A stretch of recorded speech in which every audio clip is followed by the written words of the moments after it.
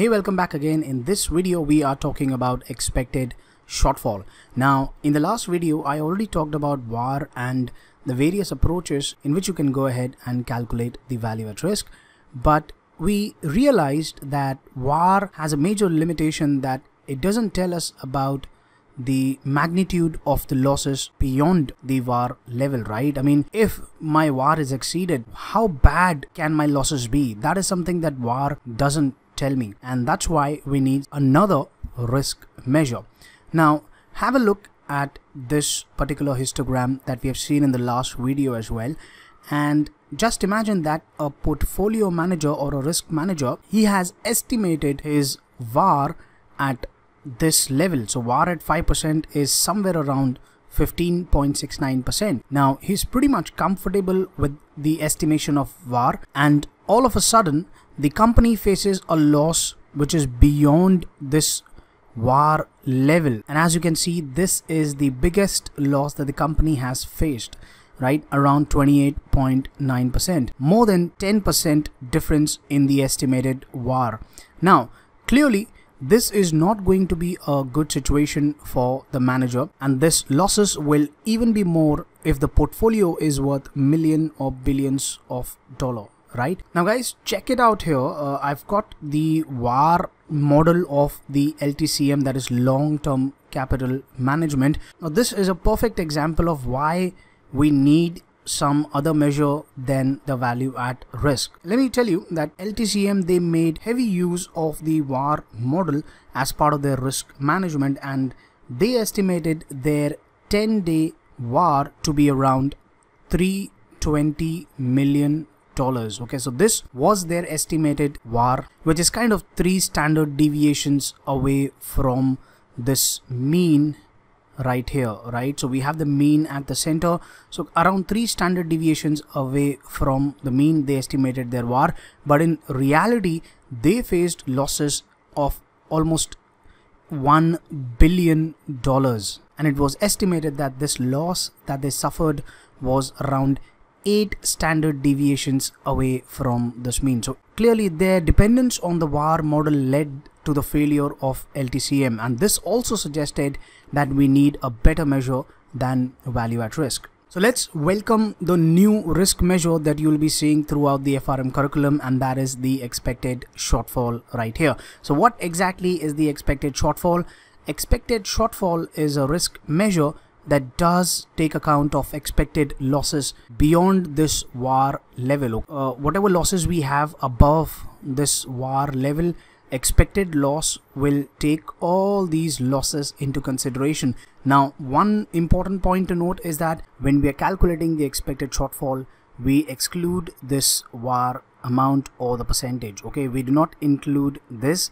We just calculate, or we take the average of all these losses which is above or beyond this VAR level. So hopefully now you are clear with the concept of expected shortfall. It is just the average of all these losses that you see right here, which is beyond this VAR level. It's average of all these losses. That's the meaning of expected shortfall. Okay, and one more important thing that we need to make a note of is that expected shortfall will always be greater than the VAR level, because we are taking the average of losses which is greater than this VAR. Now let's solve 2 questions related to expected shortfall. Alright, so let's calculate the expected shortfall. See, example 1, VAR of the various confidence level are given in the below table. What is the expected shortfall at 97.5% confidence level? So as you can see, I'm given the confidence level and all these associated VAR of each of these confidence level. Okay, but I want to find the expected shortfall at 97.5%. So all these confidence level which are below this 97.5, I will just ignore all these value at risk, because expected shortfall is the average of all the value at risk which is above this VAR. Okay, whatever confidence level we want to find above this confidence level, we will have average of all the value at risk. Now this question is very simple. but most people, what they do is that they get confused whether to include this value at risk which we want to find the confidence level for. The answer is no, we do not include this. We just take the average of all the value at risk which is above this VAR. Okay, that's what the definition of expected shortfall says. Fairly simple. So the expected shortfall will be average of this 150, 160, 175, 190 divided by 4, and the answer is 168.75. Now this is my expected shortfall, the average of all these value at risk. Now just notice one thing, that this expected shortfall at 97.5%, this is greater than the value at risk at 97.5%.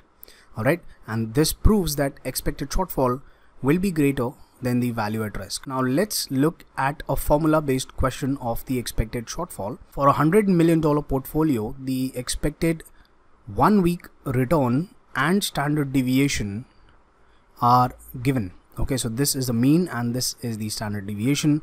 Calculate the 1 week expected shortfall with a 95% confidence level. Now when we are not given the value at risk like this, so we cannot simply take average of all the VARs. So what we do is that we can calculate the expected shortfall with the help of this particular formula right here. Now all this formula says is that we take the mean, we add the standard deviation which is also given, and e to the negative z score divided by 2.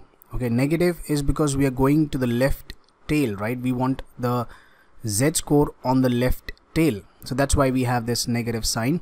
We just square the z score and divide it by 2. Now 1 minus x is the 1 minus this confidence level, so I can also write it as alpha and then multiply by 2 times pi.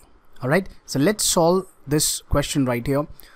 We start off with the mean, we add the standard deviation, and we make adjustments to the standard deviation. Okay, the negative z score 95% confidence level, that means 5% significance level, and 5% on one tail will be 1.65. all right, square divided by 2. Denominator we have the alpha, that is 0.05, that's what the significance or the alpha, and 2 times 3.1416. Finally we get the answer as 0.02744. Now to get the answer in dollar terms, we have the portfolio of $100 million. We just multiply and we get this as the final answer in dollar terms. Okay, now there is a high probability that on the level 1 exam you could see a question like this, and for the level 2 this can be a high probability question on the exam. With the help of a formula